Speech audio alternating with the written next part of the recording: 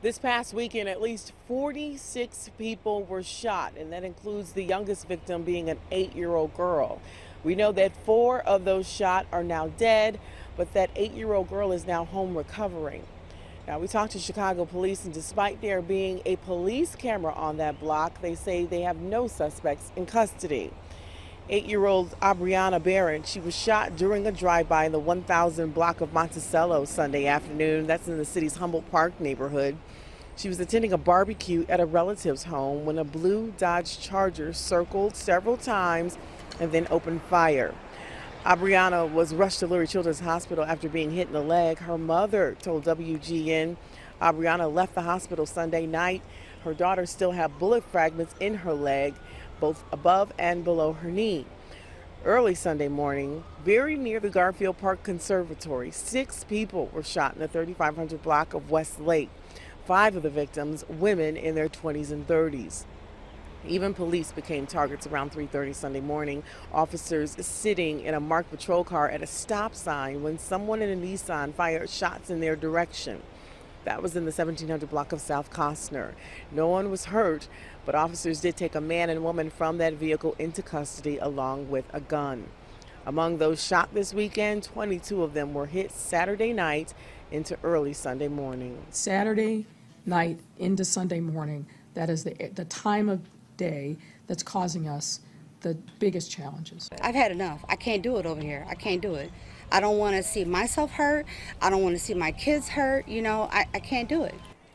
And since it is Accountability Monday, that means the police superintendent will be meeting with the mayor to discuss the weekend gun violence.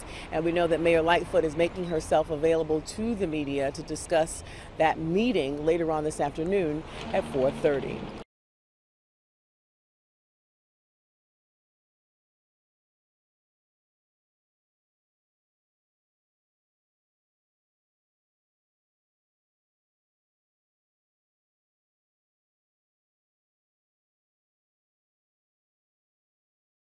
I visited with the 2 children. The young boy, I know his brother from a time I gave him a bicycle on as a back-to-school effort. I know the grandmother who works at the Walmart in Pullman. I've been with them before. Unfortunately, the circumstances this time were tragic. An 8-year-old boy shot in the chest and back. His 10-year-old female cousin hit in the shin at a baby shower in West Englewood Saturday night. Some people just came up and was shooting. And I started running. She's screaming.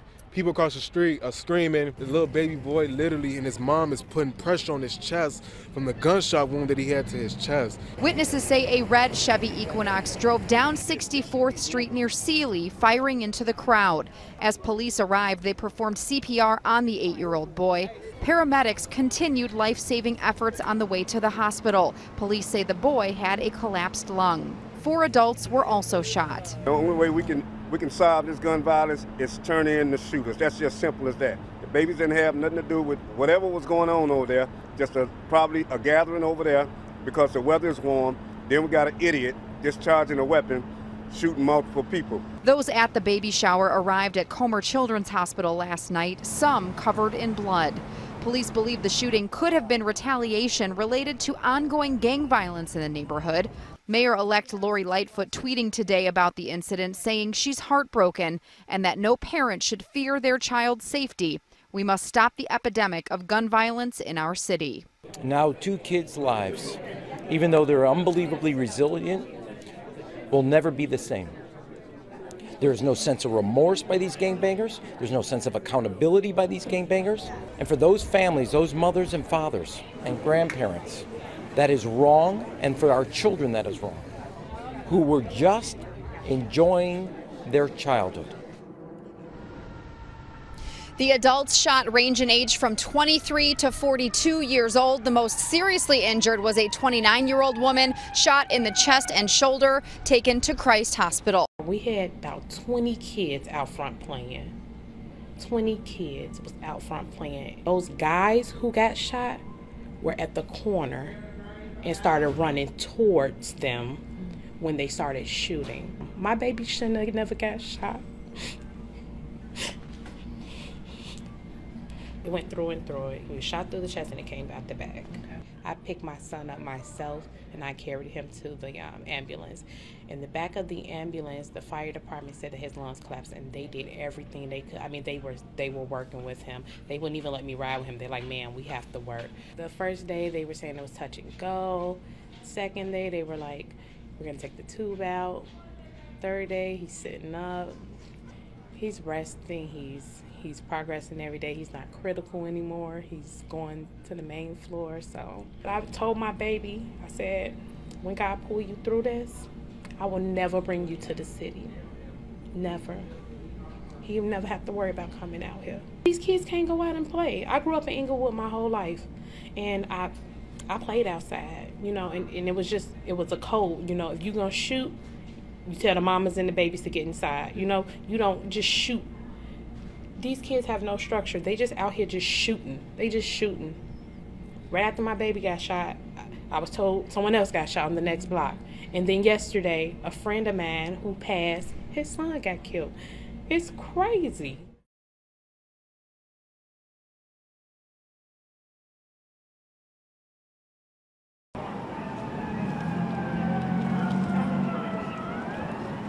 Unfortunately, over the past 72 hours in Chicago, we saw a despicable level of violence with 52 shot and 10 killed. Weekends like this remind us all of the challenges that we face, and that they are complex and profound. That there were multiple gang-related attacks concentrated primarily on the west side of the city, and also spilling into the downtown area. What this shows is just the proliferation of guns that we have on the streets of Chicago.